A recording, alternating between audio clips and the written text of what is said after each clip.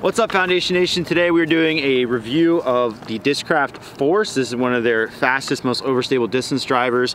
I got 3 here to throw today. This one is a brand new ESP. This one is a Big Z that is also in brand new condition. And then this one with the Huck Lab stamp, this is an ESP that has a pretty good amount of wear to it, just enough that I would say it's an appropriately seasoned Force. So we're gonna kind of be able to compare them.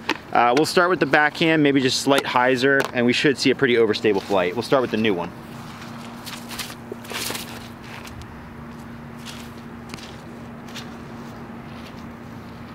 Yeah, as you can see, plenty of fade there, not really any give at all, nice and fast and overstable.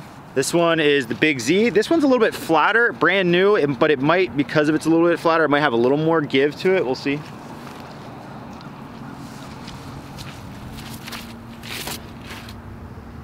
No, not really.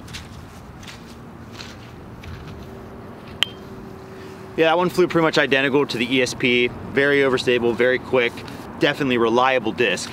This one has a decent bit of wear to it, so we should see a little bit of flip up in this one is what I'm expecting. It does have a lot of dome to it though, so you know, these things don't lose stability quickly. It'll still have some fade, I'm sure. Oh, not at all. Oh my gosh. All right, so something that I have learned with Forces, because I've seen Brody throw them and look for them a lot, is like you can occasionally find really overstable ones. That one right there is very overstable, and that has wear on it, and that thing is crazy stable still. So we'll have to keep that in mind as we continue with this review, but all 3 of those looking very nice and stable. The Force is not a disc that I've had some in my bag for like a year at a time, and it does take a very long time to get them to be hyzer flip discs. I was thinking that one might be one, not the case. Very overstable. All right, the Anheuser specialist has arrived. We're gonna be throwing the Forces on what is gonna be an attempt at Annie, but whatever happens out of my hand, you'll learn something by it. That was a good looking. Oh. It held. It was was definitely low, but the Forces, I've never bagged a Force because I've never found one that was usable for me. They were all way too stable for what I was looking for. Actually, I take that back. I bagged one Force as my, like, no matter what headwind I face, it's not gonna budge disc, so that's kind of what I was expecting with that throw. We'll see what the Big Z one does. Also held. Okay, these 2 runs of Forces are way less stable. Not this one. Than I remember. This is probably the Force I remember. Yeah, that's the Force I remember. That's the Force I remember, because I felt like I hit all 3 of those pretty similarly. And that's slow too. That's what I remember the Force doing, is just like laughing at me, getting to the ground, hyzering, and then I'd watch pros throw it and I'd be like, what the frick? Like, how are they getting that thing to flip up? It makes sense. So seems that the run of Forces definitely varies in stability, where some you can get a little turn out of, nice distance disc, and some are gonna be like, if it's not a headwind, don't throw it. So I think we've established at this point the Force, this ESP one and the Big Z one fly about the same. So I'm gonna throw this one and the crazy overstable one forehand, because this is one of the main uses for this disc. So. Nose up. Little nose up, but as you can see, threw it flat, nice reliable fade. About what you'd expect.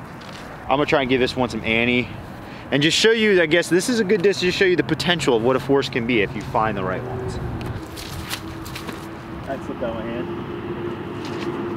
90 degrees. Yeah, it's a little muddy, so that slipped a little bit, but that got the point across. I think that kind of sums up the Force, and the way I remember it, at least, is most, like I would say 90% of the Forces that you'll buy, maybe probably 95%, maybe even higher than that, are like the first ESP one that we threw and the Big Z one, where they're not super domey, they fly very overstable, but they have a little bit of glide to them. They're very much usable even if you don't have crazy arm speed.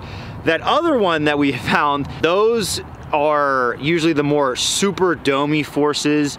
They're kind of rare. You don't really see them a lot. Certain guys like Brody and the guys that have the huge arms kind of try and hunt those ones down. But that's kind of an anomaly. But There are forces you can find that can be that stable, but typically you're gonna see the ones that we threw in the first 2 shots. Those are the ones that that you'll find in our store right now at foundationdisc.com. That's the more common run. But I think the Force is a great disc. I think it's a little underused because a lot of people go to the Discraft lineup these days and they kind of skip over it. You know, people throw the Zeuses and the Hades, the Nukes even, and a lot of people don't really go to that Force slot, even though really all of the pros that play for Discraft will mess around with the Force to some extent, just because it really is one of the only discs that sits in that overstable distance driver slot for now. I know they have some other things in the work, but so it's one that I've always liked. I think it's very comfortable. If you throw a disc like the Destroyer, I think that's really the best comparison disc for a Force. They're not exactly the same, but they fly similar. If you throw a Destroyer, the Force has a bit of a different feel.